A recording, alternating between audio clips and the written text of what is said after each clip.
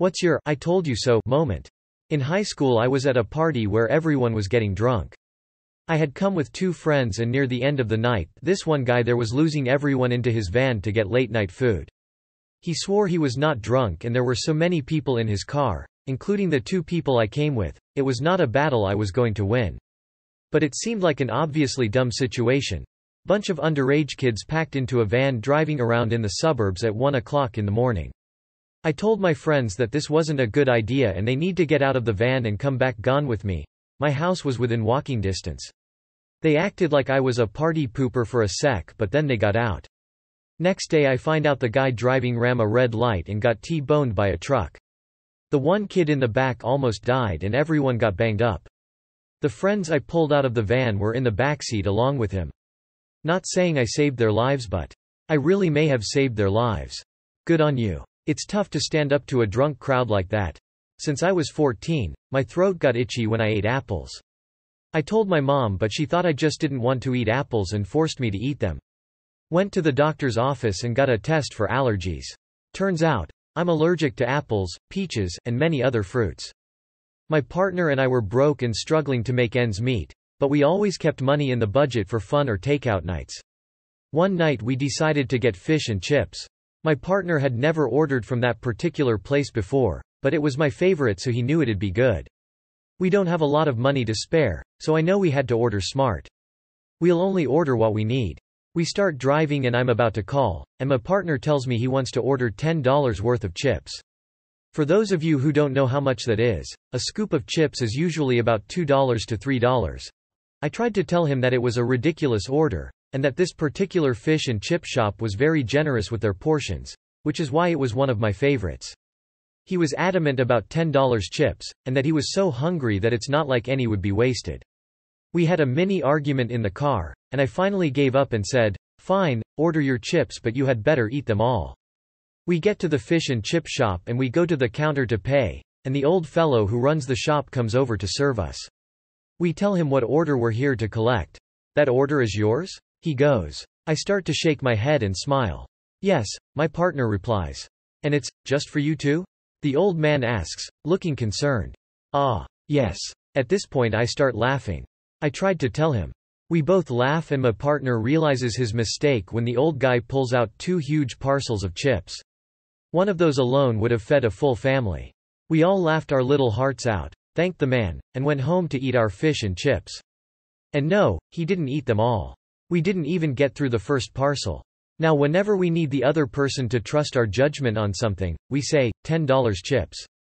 And the other person will always relent. It still cracks me up every time I think about his face when the old man gave us our order. This is more of a, I told myself so, but anyway. When I applied to medical school, one of the application essays had a prompt that asked us what we would do if we did not get into medical school. I thought I would take a risk since it was a reach school and I wanted to stand out. I kept thinking it wasn't worth it and that I should just write a normal essay, but for some reason just went with the riskier option. I wrote that I would go to law school and become a lawyer specializing in prosecuting medical malpractice. I ended up getting an interview and had a good laugh about it with one of the interviewers. Did not get into that medical school.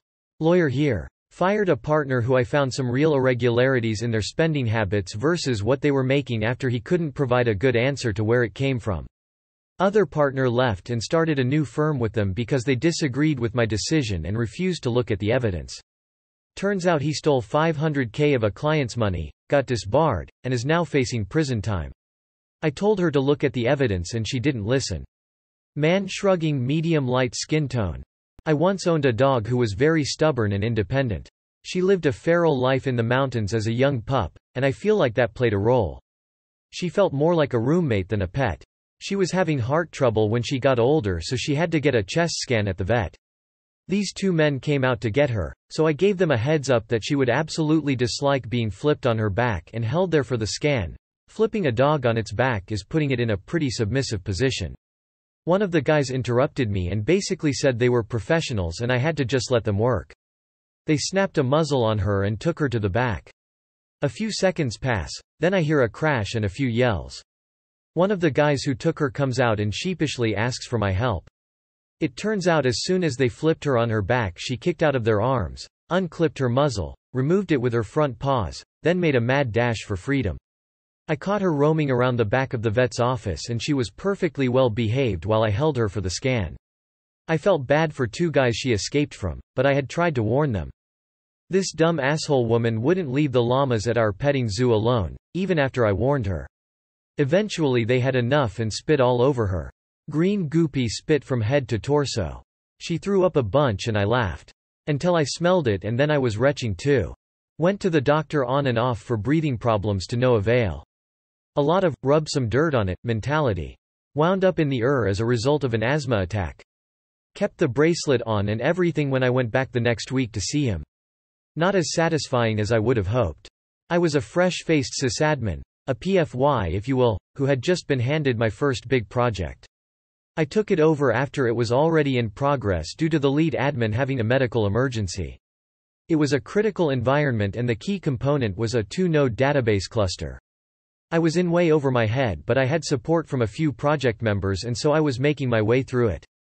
At one point I was reviewing the connectivity to the servers. The idea for a critical piece of infrastructure is to reduce single points of failure, SPOF. As I was going through the documentation I noticed both database servers had all of their network connections run to the same switch. So I brought it up to the network guy on the team, a senior engineer. He said not to worry about it and brushed me off. So I brought it up on the next project call. I said, if we're trying to keep this thing up and running according to the SLA we really need to eliminate this issue and put half the connections for both systems to another switch. Senior network guy said I was wrong. Switches are very reliable and rarely fail. Like I said, this was my first project so I relented. The systems went live, into production use, the next week. Literally within 5 days of the systems being live and customer-facing, the fucking switch dies. Both nodes of the cluster go offline, the database is down, the app is down. Huge cost to the business unit customer.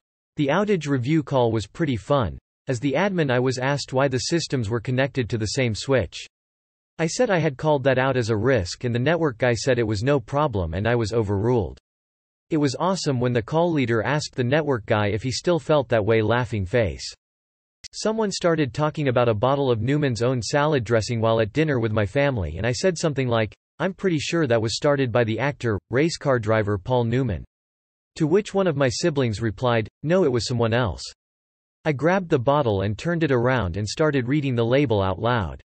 The first sentence was, Paul Newman's career was acting, but his passion was auto racing. I stopped reading after that. Bed frame wasn't properly lashed down while moving. Partner insisted the weight of the frame would keep it in place. Flew into the middle of a major intersection on a left turn. We dodged 4 lanes of oncoming traffic to collect the pieces. I fixed my partner with a look that could peel paint, and he said, I know, you told me so and you're right. I'm sorry. I still give him shit for it every time we move something. It's funny now, but goddamn was I pissed at the time. My newborn baby was projectile vomiting after every feeding. I took her to the doctor several times, always ended up being sent away with suggestions to try a different formula. I tried like 4 different ones, no change. The 4th or 5th visit, they sent me away again with the same recommendation even though I pleaded with them to figure out what was wrong with my baby. I left the office and drove to the instead. She ended up having emergency surgery that day. The surgeon said she would have starved to death, or maybe dehydrated, had she gone much longer without the surgery. I gave the doctors in that office a piece of my mind. I told my mom, who is a nurse, that I am sick and she said I was lying. After 2 months and a lot of blood coughed up she took me to the doctor. I had pneumonia and a double ear infection. I also had a bunch other issues that I can't really remember. I had to take 7 medications and have to use a nebulizer daily. That was the biggest I told you so moment I ever had. Yeah, that's a pretty classic and obvious warning sign for pyloric stenosis. IDK how so many doctors would dismiss that so easily. My sister and I were out sledding when we were kids at this place with a really steep hill. I had unknowingly gone down a sled path that had a jump in it, and when I landed it really hurt my back. So when I got back up to the top of the hill I told my sister, don't go that way, the jump really hurts. She called me a baby and didn't believe me that it really hurt so she decided she would go down that path on her sled. Well, she hit the jump and didn't get back up, turns out she fell so hard she had broken her leg. When we finally got her back up the hill and to the car, I got to tell her, "I told you so." Was picking beans with my sister and mom. To this day I still don't know why the fence was electric, but it was. I touched it and I got zapped. It wasn't too bad, but it hurt. I jumped away and my sister saw me. I said that it was an electric fence. Of course she just thought I was pranking her. I was trying to tell her the whole time we picked beans, but she didn't believe me. Right at the end she touched the fence and she didn't see it coming at all. Her face was just like, "Oh, she loved the car ride home, I told you. Idiot. It's so the beans don't run off. I work at a U.S. Navy shipyard. My worst, I told you so, moment was when a submarine had multiple issues with sanitation collection tanks and the piping that led from the showers and toilets to the sanitation collection tanks. Documented and pointed out the same problems over a 12-week period. Supervisors and the tank area manager didn't give a damn and pointedly ignored my reports. Undocking day was approaching and the captain of the sub wanted the boat out on time. So they moved up the tank closure schedule. So tank closing protocol requires several sign-offs. One from a qualified civilian inspector, one from a qualified Navy hull technician sailor, and one from a qualified Navy engineering officer.